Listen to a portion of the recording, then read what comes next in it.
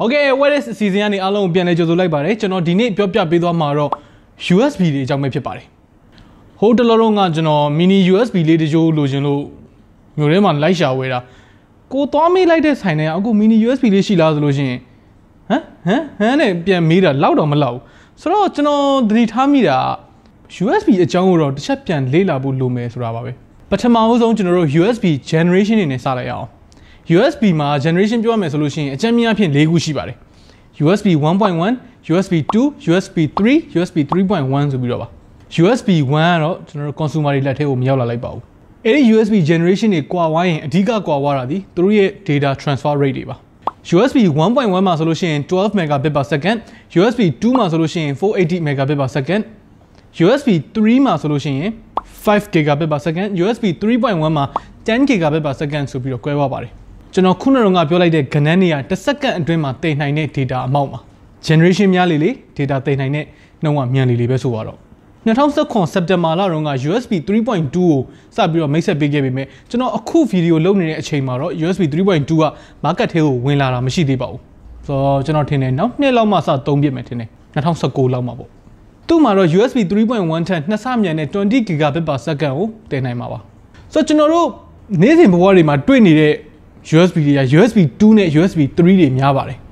ဆိုတော့ USB 2 နဲ့ 3 နဲ့ကိုကျွန်တော်တို့ဘယ်လိုခွဲမလဲဆိုရင်အချမ်းများအဖြစ်တော့ကျွန်တော်တို့ USB အပေါက်လေးတွေရယ်ကိုယ့်ရဲ့ USB ကျိုးရည်မှာပါတဲ့အရောင်ကိုကြည့်ပြီးခွဲလို့ရနိုင်ပါတယ် USB 3 နဲ့အထက်မှာဆိုလို့ရှိရင်အပြာရောင်လေးတွေခြေပေးထားလေးရှိပါတယ် USB 3.1 ဆိုလို့ရှိရင်အပြာနု USB အပေါက်မှာအဝါရောင်တို့အနီရောင်တို့လိမ္မော်ရောင်တို့ခြေပေးထားတယ်ဆိုလို့ရှိရင်သူတို့က high power USB ပေါက်တွေပါတင် PC ရဲ့အနောက်က motherboard မှာအနီရောင်နေလိမ္မော်ရောင်နေအဝါရောင်နေတွေ့လို့ရှိရင်ဖုန်းအားသွင်းမှုအတွက်ကိုအဲ့ဒီပေါက်တွေသုံးသင့်ပါတယ်ပို့ပြီးတော့မြန်အားပြည့်တာပေါ့ဒါပေမဲ့ USB 3 နဲ့အထက်ဖြစ်ပေမဲ့လည်းအယောင်မချဲထားတာမျိုးတွေလည်းရှိပါတယ် USB 3 ဆိုရင်အပြောင်ချဲရမယ်ဆိုတဲ့သတ်မှတ်ချက်ကြီးမဟုတ်ပါဘူးဒီ USB ပေါက်ကတော့ USB 3 ရတယ်ဆိုပြီးတော့ marketing အရကြွားလုံးထုတ်ထားတဲ့သဘောမျိုးပါ Okay ဆိုတော့ကျွန်တော်တို့ generation တွေပြီးသွားပြီဆိုတော့ connector တွေအကြောင်းပြောကြည့်အောင်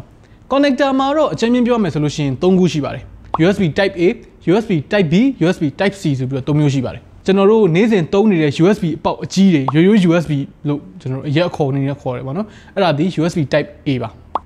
USB Type B ဆိုတာတော့အခုခေတ်မှာတော့ printer တွေမှာတွေ့ရများပါတယ်သူက upstream အတွက်အဓိကသုံးတာပါ USB Type C ဆိုတာကျတော့ reversible ဟိုဘက်ဒီဘက်ကြိုက်တယ်လို့ထိုးလို့ရတဲ့ပေါက်ပါအဲ့ဒါဟိုမှာတကောင်ကြီးထက်ကွဲပါသေးတယ် USB Type A ရဲ့ mini နဲ့ micro နဲ့ကတော့ခုခေတ်မှာတိတ်ပြီးတော့သုံးတာမရှိတော့ဘူးဆိုတော့ကျွန်တော်အသေးစိတ်ပြောမနေတော့ဘူး USB Type B ရဲ့ mini USB ဒီကျွန်တော်ဒီဗီဒီယိုအစမှာတွားဝယ်ဖို့ကြိုးစားတယ်ဆိုတဲ့ကောင်ပါ USB Type B mini ကြိုးပါအရက်အခေါ်ကိုသူတို့ MB4 အသွင်းကြိုးလို့ခေါ်ပါတယ်ဆိုတော့သူတို့အဲ့လိုခေါ်တာလဲမှားတော့မမှားပါဘူးကျွန်တော်တို့အရင်တုန်းက MB3 တွေ MB4 တွေဟိုအရင်ခေတ်ကဖုန်းတွေအသွင်းတဲ့အခါမှာအဲ့ဒီ mini USB ကိုသုံးပါတယ် mini USB B ပေါ့ဒါပေမဲ့ကျွန်တော်ခုနကပြောသလိုပဲType A က mini နဲ့ micro နဲ့အသုံးမများတဲ့အတွက်ကျွန်တော်တို့က mini USB micro USB လို့ပဲခေါ်လိုက်တာပါ micro USB ဆိုတာကတော့ကျွန်တော်တို့အရက်အခေါ်ပေါ်နေပြောရမယ်ဆိုလို့ရှိရင် Android အသွင်းကြိုးပါနောက်ပိုင်းဒီ high end မဟုတ်တဲ့ smartphone တွေဒီနှစ်ပိုင်းမဟုတ်ဘဲနဲ့2015လောက်က2016လောက်တုန်းကထွက်ခဲ့တဲ့ဖုန်းတွေဆိုလို့ရှိရင်အဲ့ဒီ micro USB ပဲပါပါတယ်အခုနောက်ပိုင်းမှာသာနေရာတကာမှာ USB Type C Type C ဖြစ်လာကြတာပါဆိုတော့ USB Type C ကဘာပိုကောင်းပါလဲဆိုတော့တကယ်တမ်းကတော့ USB Type C ကဘာပိုကောင်းသွားလဲဆိုတော့ USB Type C ကိုနေရာတကာမှာအစုံပလုံသုံးလို့ရတယ်ပြီးတော့သူ့ရဲ့အဓိကအာသာချက်ဒီဟိုဘက်ဒီဘက်ကြိုက်တယ်လို့မျိုးကြောင်းမြန်လှန်ပြီးတော့ထိုးလိုက်ရတယ်ဆိုတော့ပထမချက်ထိုးလိုက်မှားနေတဲ့ထင်လိုက်ပြန်ဖြုတ်လိုက်နောက်တစ်ချက်ပြန်ထိုးလိုက်ဟိုဘက်ပြန်လှည့်လိုက်ပြန်ထိုးလိုက်အဲ့လိုမျိုးလုံးမရှုပ်နေတော့ဘူးပေါ့ဒါပေမဲ့တခုသတိထားဖို့လိုတာ USB Type C နဲ့ခုနက USB generation နေနေတာဘာမှမဆိုင်ပါဘူး USB Type A B C ဆိုတာသူတို့ရဲ့ခေါင်းထိပ်က connector type လေးတွေပါ USB Type C ထဲမှာ USB 2 လဲပါရင်ပါမယ် USB 3 လဲပါရင်ပါမယ် 3.1 လဲပါရင်ပါမယ်နောက်ပိုင်းတွေမှာဆိုလို့ရှိရင် 3.2 လဲပါရင်ပါမယ်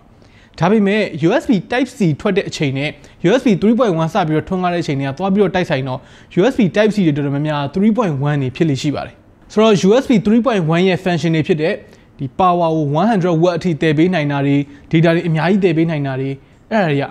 ကျွန်တော်တို့နေ့စဉ်အသုံးပြုတဲ့အခါမှာအများကြီးအကျိုးသက်ရောက်မှုရှိပါတယ်ထားပါတော့ကျွန်တော်တို့နောက်ပိုင်းထွက်တဲ့ monitor တွေမှာဆိုလို့ရှိရင် USB Type C ခေါင်းလေးပါတယ်ဆိုတော့ USB Type C ခေါင်းပါတော့ဘာအကျိုးသက်ရောက်မှုရှိလဲ ပုံမှန်ဆိုလို့ရှိရင် monitor တစ်လုံးနဲ့ laptop နဲ့ချိန်မဲ့ထားပါတော့ကျိုးနှစ်ကျိုးလိုပါတယ် monitor ကို power ပေးမဲ့ကျိုးရယ် monitor နဲ့ laptop နဲ့ကိုချိန်မဲ့ display ကျိုးရယ်ဆိုပြီးနှစ်ကျိုးလိုပါတယ်ဒါပေမဲ့သင်ရဲ့ laptop ရော monitor ရောမှာ USB Type C ကို support လုပ်ခဲ့မယ်ဆိုလို့ရှိရင်ကျိုးနှစ်ကျိုးမလိုတော့ပါဘူး